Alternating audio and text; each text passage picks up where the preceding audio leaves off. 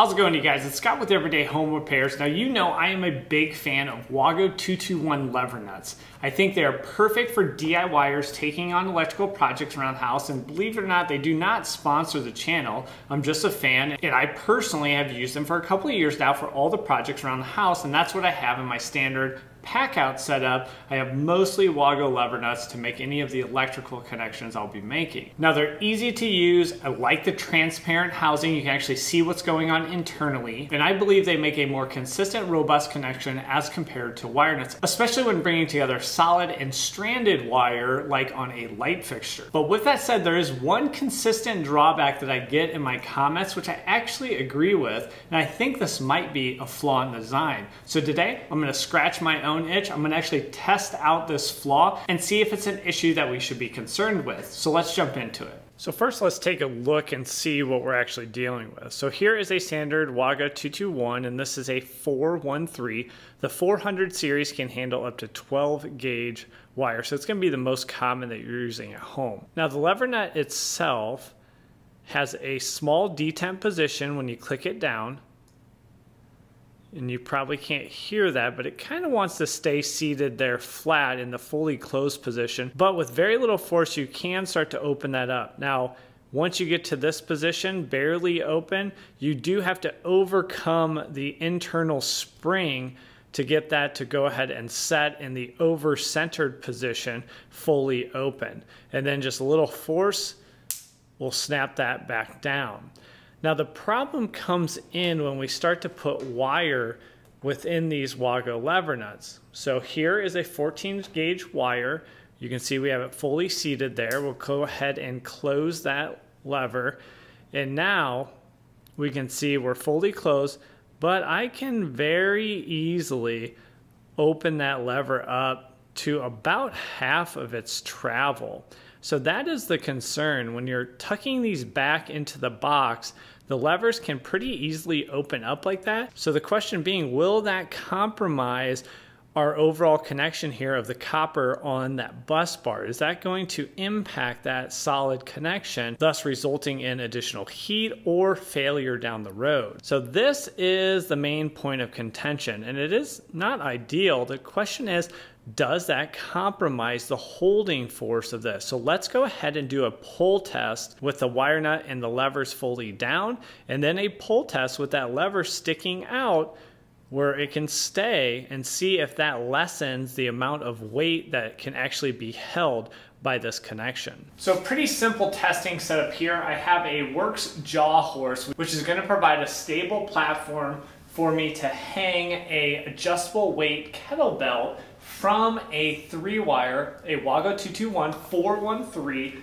where I'm able to pass that wire through the jaw horse, set the 413 on top, and then apply all of that force through the middle slot on that WAGO, which I'll start at 20 pounds of force pulling down, and I'll increment up by 2.5 pounds until we get the wire to pull out, and then that will be our failure pull force in the standard condition. I'll repeat that for 3 different connectors, each time swapping out the connector to a fresh connector, and also cutting back the copper so we don't have any damaged copper for each run. Now, after those 3 intervals in the standard connection, we should get a consistent reading for the pullout force, and then we'll do the same thing, but we'll just pull that lever out to see if it reduces the overall amount of force needed to pull that wire out, and if we have a design issue. So kicking off that standard configuration, the lever fully seated, not pulled out. We'll start off with 20 pounds, let it sit for about 10 to 15 seconds, and I'll add 2.5 pounds here with the ankle weight. Once it passes that at 22.5 pounds, I'll reset it, go to 25 pounds, see if it can hold that. And basically we're gonna go till failure.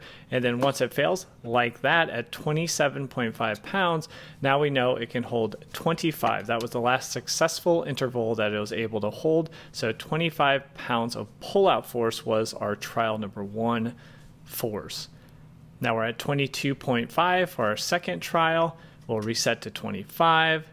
Again, let it hold for 10 to 15 seconds. Go up to 27.5. Okay, so we're consistent. Trial number 2 also at 25 pounds. That was the successful force that it could hold. Now going to trial number 3, starting at 20 pounds, going to 22.5. Looks like it's going to hold. Then we'll reset that for 25 pounds. And then finally try for 27.5, and again we have a failure. So the normal setup for the WAGO 221, 25 pounds it can hold on this test. Now obviously these results aren't overly accurate, but we should now be able to test this position where that lever is out. Does that reduce the amount of holding strength that the WAGO lever nut has? Is this a design flaw and something that should be addressed? So let's do the exact setup, 3 trials, but now with that lever sticking out. Starting off with the first trial, it'll be 20 pounds, see if it holds, looks good, 22.5, but we did have a failure. Now look closer, this is what it looks like with that lever extended. You can see it's extended quite a ways, and that's the setup we have for this test.